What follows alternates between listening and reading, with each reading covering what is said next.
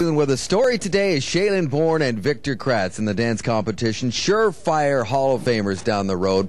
But today, a former Canadian ice dance team is being honored. Tracy Wilson and Rob McCall won their first Canadian championship in 1982, and that was just mere months after they started competing together. On the world stage, they won bronze medals at the 87 and 88 World Championships, but their biggest accomplishment had to be the bronze medal performance on home ice at the Calgary Winter Olympics. Tracy Wilson and Robert McCall. Right off, what I first noticed was it wasn't going to work because they were complete opposites. Tracy was so very tall and carried herself so elegantly. Rob was taller in stature and build, but we have what we call a standing height and a skating height. When they were on the ice skating, Rob was shorter. Robert was very flamboyant, very artistic, maybe in the moment of performance would push things a little bit beyond where they normally were in practice.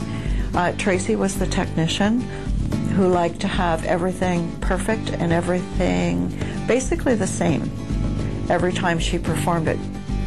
They both understood that the other person held some kind of magic number that would complete the other person. And it was that merging of talents and brains and creativity that made them so exceptional. Each time they came out, each year, each competition they came out, they tried to go a step further in their creativity, in their technical ability, and in their ability to work off each other. Rob and Tracy broke ground in so many different ways for skaters to follow.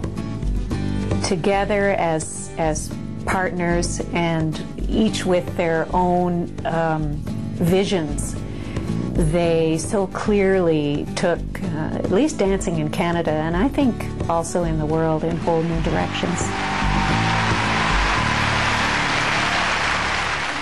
Wilson and McCall inducted into the Canadian Figure Skating Hall of Fame. And now, as many of you know, Robert passed away in 1991. His mom, Evelyn, joins Tracy for this honor today. And speaking on behalf of the inductees today in Saskatoon is the lady with the mic, Tracy. My colleagues and I at CTV and TSN, we have the opportunity to travel the world to cover figure skating. And I have to admit, the last year has been very difficult, to say the least.